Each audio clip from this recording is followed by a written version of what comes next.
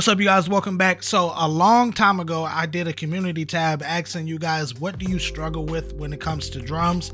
And you guys sent me a ton of comments. And I just wanted to let you guys know officially today, my drum course is now live. And I covered pretty much everything in those comments. And I will be adding more lessons to that course. So make sure to click the link in my bio and check the whole thing out. But I want to give you guys a free lesson. It is my full kick drum technique, like different techniques I use with the pedal. How do I like apply doubles with your single foot? All of it. Make sure to check this out. Make sure to hit the like button so YouTube will promote this to all of you guys. And yeah, continue to support. If you guys are really looking for this, I highly recommend you guys check out the course. Also, for the first 10 people that grab the course, I will include you guys in a big giveaway. I have a bunch of sticks. I still have my first stack that I've been using for a while. Only the OGs remember that stack cymbal setup. But I still have that. Just a ton of stuff. Even reaction videos I can feature on the channel. Stuff like that to just show my appreciation to you guys' support. Make sure to check out everything. It'll be the first link down in the description box below. And hope you enjoy this lesson. All right, you guys. So for this lesson, you guys have been asking. I'm going to break down my foot technique. And I'm going to show you a little drum hack that you can do, especially if you're a beginner and you're struggling with doing doubles. This is definitely going to help you out, so stay tuned. All right, so I'm going to give a close-up, and I took my shoes off for this reason. Real quick, my foot technique is I play heel up, so pretty much, obviously, my heel stays up. So the first hit when I use the double technique, it's always going to be a hit back, and then I do one more hit forward. So I'm using mostly my ankle.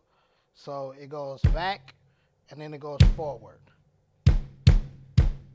And to really build up the strength right up in here in my shin area, you literally play heel down with the same exercise that I did previously between the singles between your right hand and your right foot. So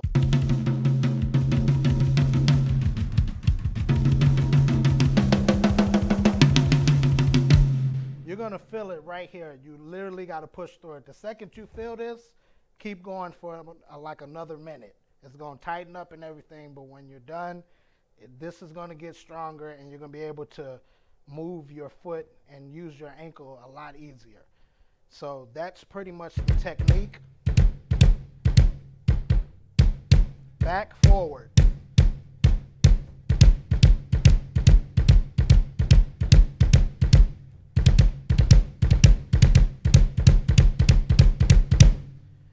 All right, so here's a little drum hack. Every kick pedal has this on there. You're going to need a drum key, and right here, this is what controls how close the beater is to the drum set. So you want to loosen it up. So once you loosen this, it should go right to the drum head.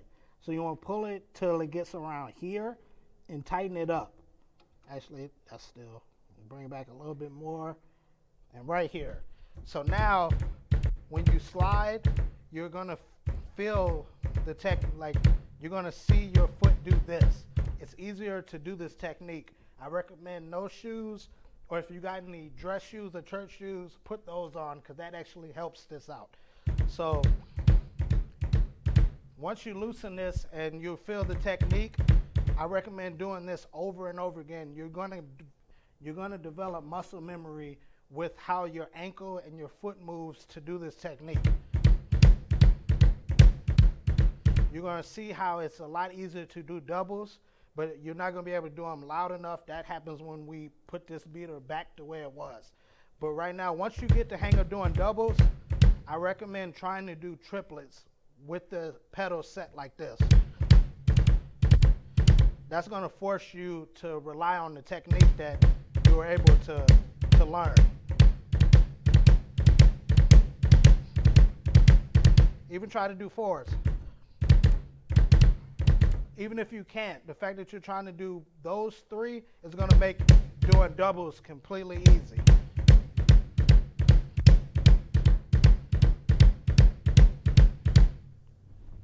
And then when you get used to it again, bring it back the way you had it.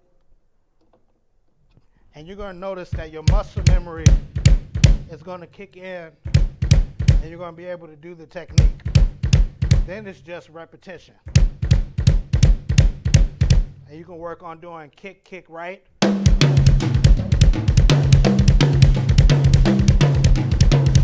Or kick, kick, right, left.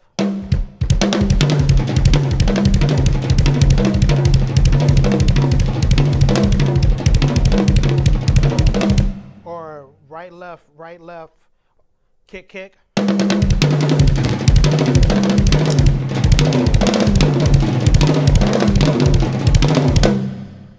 Work on stuff like that, and you're going to notice a complete improvement on your double bass. So that's pretty much the technique. Make sure to check out the setting with the beater, and yeah.